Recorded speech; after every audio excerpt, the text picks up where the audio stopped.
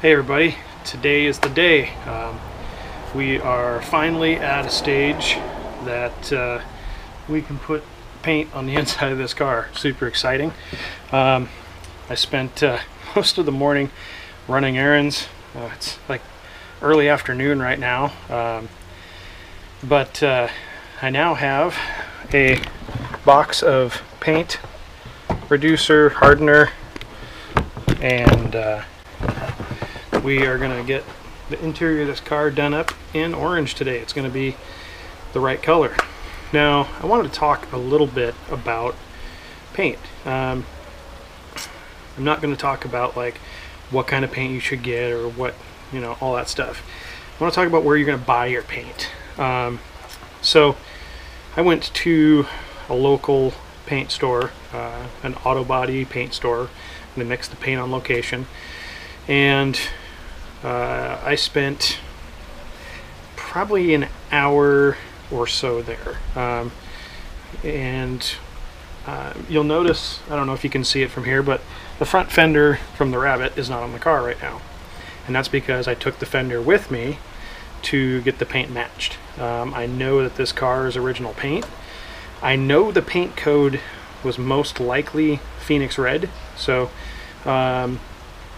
I didn't have 100% confirmation of that, but when I looked at the paint chip, it looked, you know, to, I guess, my eye or whatever, it looked more red than the actual color of the car right now. So I took it in. I just pulled the fender off. It was loosely attached to the car anyway. I took it off, took it in with me. They had a spectrometer that they put on the fender and actually scanned the color, put it in the computer, came up with potential matches to the paint code. So the paint originally, yes, was Phoenix Red, but since I'm a guy, I don't have that eye for color. The lady that worked there was super awesome, and this is at Wesco. So Wesco's, I don't know if they're national, but they're at least a West Coast chain where they supply auto body stores with their materials, so they're really knowledgeable about the processes. They've been able to educate me on what to buy, you know, how to mix it, how to use it, all that stuff. So so I'll show you the fender. Basically I just pulled it off, took it in. They just hand polished a little portion of it right here to take the scan with, and here right next to my, just to the right of my thumb, is the color they mixed for it. And in the shade, even in the shade, it is really, really close. And actually she put just a little more, she said she was going to put a little bit more black in it after she mixed that. So, what color is it? The color that we ended up buying is not Phoenix Red. And don't worry, I didn't buy a whole gallon of paint. I bought 2 quarts because I wanted to have enough to do the inside, the doors, and then just little touch-ups here and there. I might end up going back and getting more paint to do the roof and the hood. I'm not sure, but regardless. So what do I have here? Corvette orange, flame orange. Not even close in the paint chip to what I actually got. But when they mixed it, did a test dab on it, and it came out almost exactly perfect to the color. So if I would have went with the original Phoenix Red, it would have been as it left the factory, but the paint wouldn't have been right. This paint now has 40 some years of fade on it and use, so we've had to compensate a little bit for just time. So my tip to you is, if you're gonna do a project like this and you're gonna try to match what you already have, it's best if you can take the car in, or take a piece of the car in. Like if you're working on something that has a fuel door, take the fuel door with you. If you have, I mean, a fender's not very hard to transport, so if you can pull the fender off, take a fender with you, great. If you're cutting out some things and it has the original paint on it, save a piece that they can scan, because it'll go a long ways in helping them match new paint to what you already have. So so that's my tip to you. And now I have a little bit of masking work. I'm going to rework the way I masked these doors, because my back just took like a beating yesterday leaning over the door trying to paint the inside. So I picked up hopefully some better tape. I'm going to retape these cardboard inserts and cut them up a little bit and make it so I have a little bit better access to the inside of the car. And then I'm going to get some orange on this thing and make it right. So let's get to it. All right, everybody, it's paint mixing time. This is pretty awesome. This is like we are like minutes from painting the inside of this car. Now I know that this is not like the end of the project, and there's still a lot to do. There's still the exterior doors. You can tell I'm working on the house too. There's still the driver's and passenger doors to paint. There's still a patch I need to make in the lower rocker panel on the rear, behind the rear wheel. Still need to fix the lower rocker panel on the driver's side. Still need to figure out what I'm going to do with the hood and the roof. If I can sand out the racing stripes that somebody put on there, or if I should just scuff them and paint over them. And since I got to paint the rocker, I got to paint the lower rear wheel arch, and I got to paint the rocker on the driver's side and the doors. Might as well paint the hood and the roof too. So in here I have 2 quarts of paint. So just to give you an idea of a cost breakdown of where we're at on this project, I spent about 75 bucks on primer, and I got a gallon, big can of lacquer thinner. Then they throw in like stir sticks and funnels and all that, or strainers and all that kind of stuff you usually get when you go to the paint stores. So they give you that stuff. 70 bucks for the paint gun from Eastwood.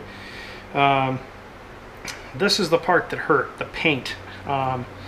Obviously anything with a red tint is going to be more expensive than white or black.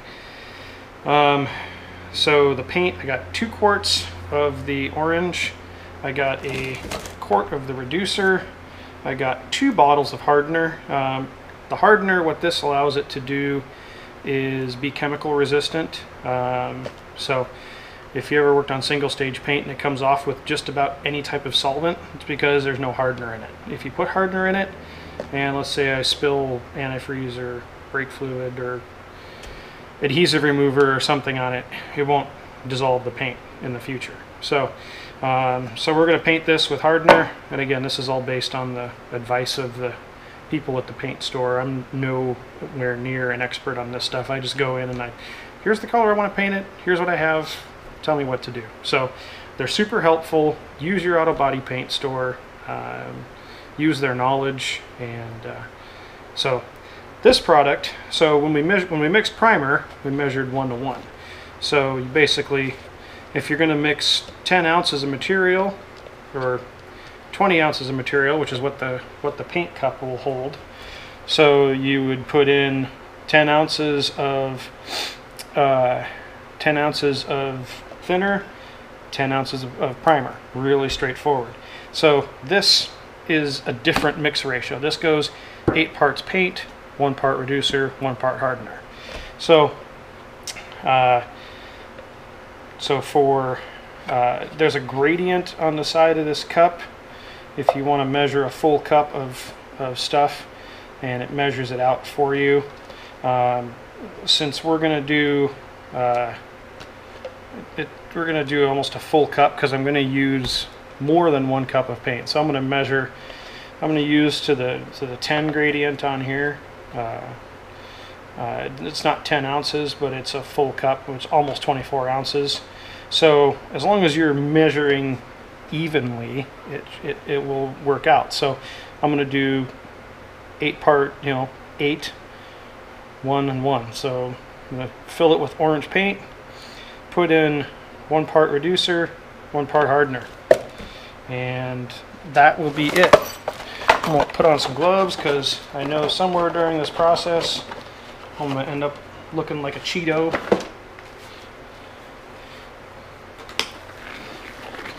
Wait to see how orange this paint is. It's pretty rad. I mean, obviously you've already seen it on the car, but it's always kind of cool seeing it in the can because,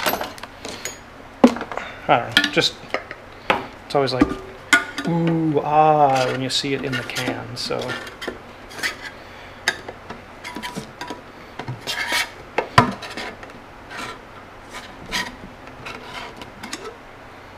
Look at that. So rad. Can't believe that we're actually getting color on the inside of this car. Like when I bought this car, got this car for free basically. I was super frustrated that somebody had already done. So I've been looking at this car in multiple stages or multiple colors on the interior for years. And it's nice to finally see it coming together in one color. And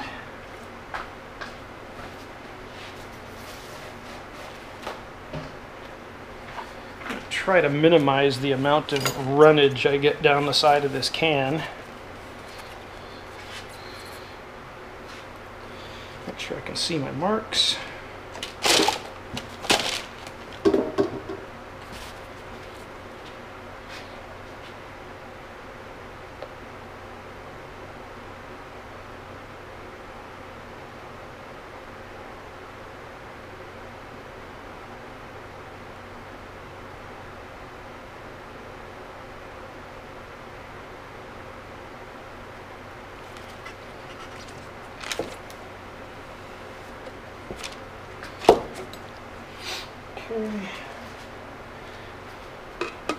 Set the lid back on there so I don't knock anything into it. So there we have our 8. I'm going to put our reducer in to bring it up to 9.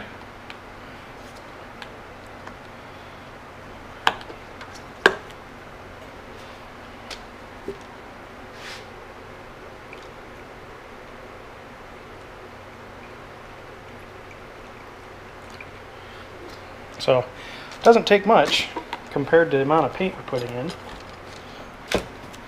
And then hardener. Now reducer generally doesn't go bad. Hardener will go bad. So that's why I got 2 containers of it, because chances are it will probably go bad before I get to the other can. Or sorry, get to the other things I need to paint. Multiple layers to this. There we go.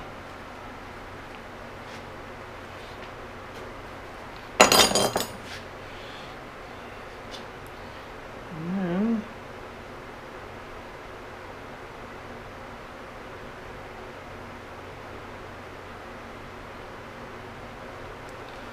that's it.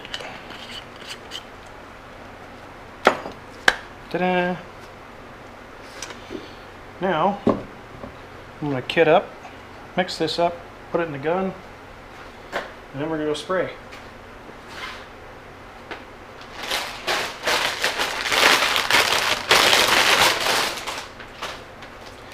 Don't ever use, like, I don't have a respirator as an excuse, because I tried that for a long time.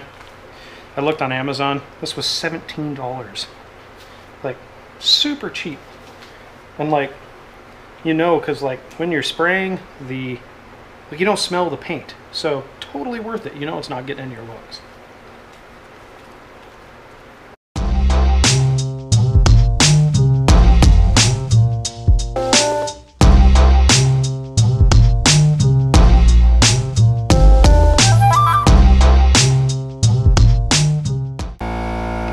Don't forget to set up the paint gun again too.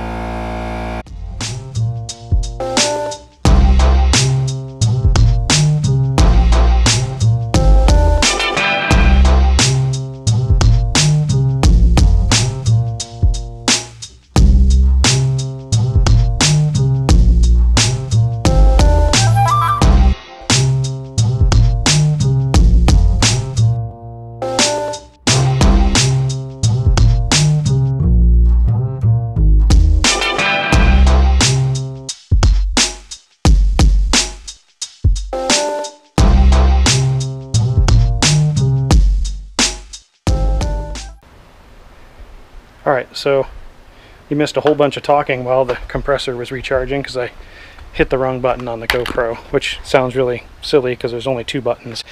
So here we are. We've got one really nice coat of, or just starter coat of orange on here. There's some spots where I'm thin.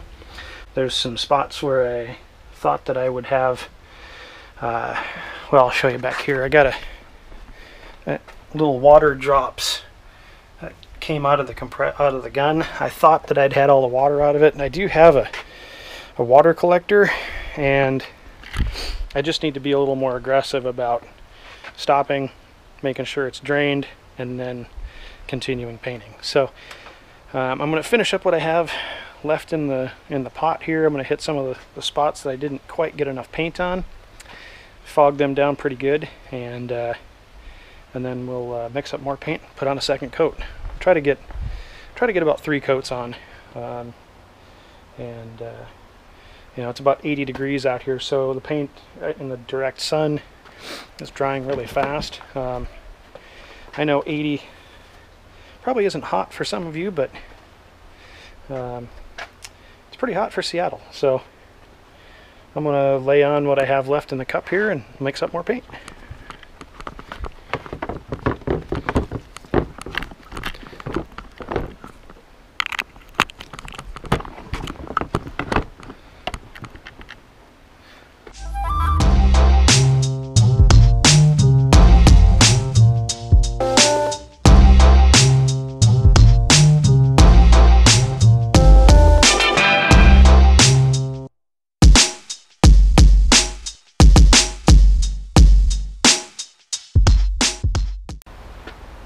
Now it's time for coat number 2, and this stuff goes on really thick, so I think we'll be good with 2 coats.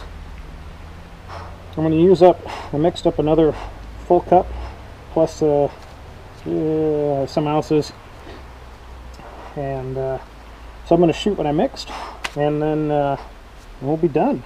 This part will be actually done. It's so awesome.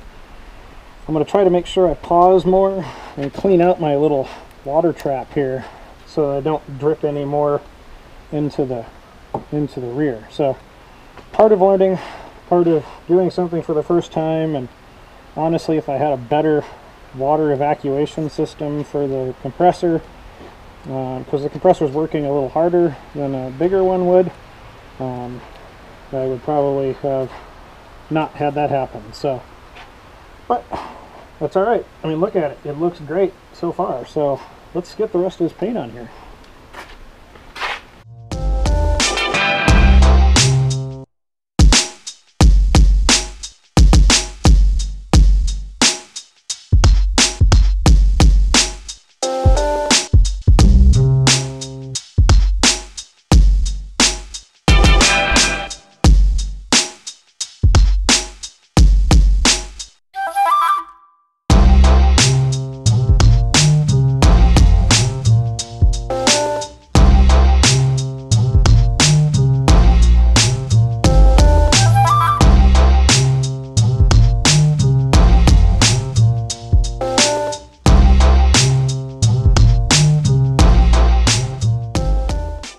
Alright, I have no idea how orange my face is right now, but I don't care, because this part of the project that has kind of bugged me for a long time, I know it's not really a big deal for a lot of people. It's a, you know, just throwing some paint on the inside of it, but it really kind of signifies to me that like the project is going forward and it's going to happen. And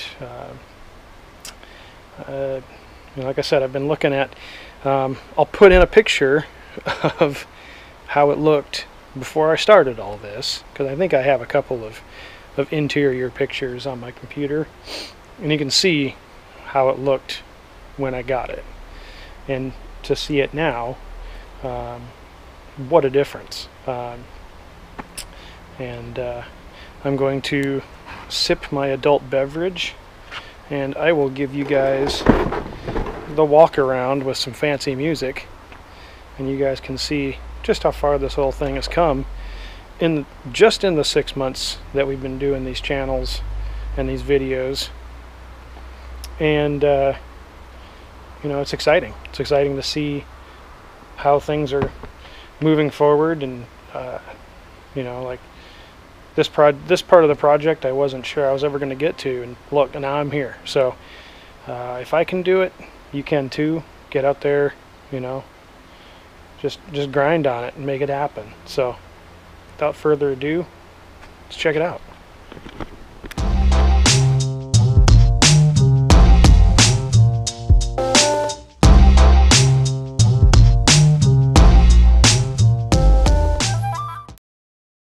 What we do here is go back.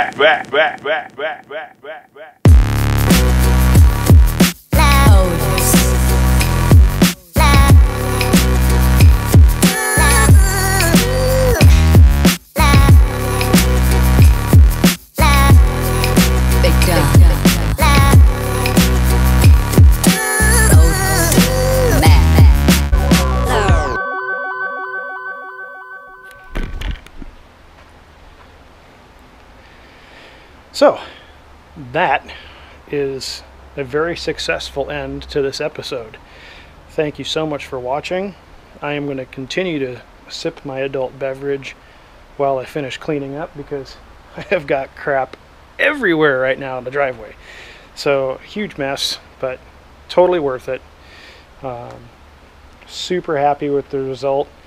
I'm just going to let this sit, let the paint cure for a couple weeks before I really get back. I'm not going to have much time in the next couple weeks, honestly, to work on the Rabbit. So I'm just going to push it back. I'm going to let it sit outside and kind of bake out here for a little bit. But it's going to be a few weeks before we get to it. The next time we work on the Rabbit, we're actually going to take a bunch of this interior that we have and put it in the car, because it's going to clean out so much room in the shop. Being able to put stuff back in the car and clean up, and I've got boxes and boxes and boxes of stuff that I need to go through and get parts back in this car and figure out what I'm going to sell, what I'm going to not. So that is it. Thank you so much for watching Throttle Grotto, and until next time, get out there and work on something.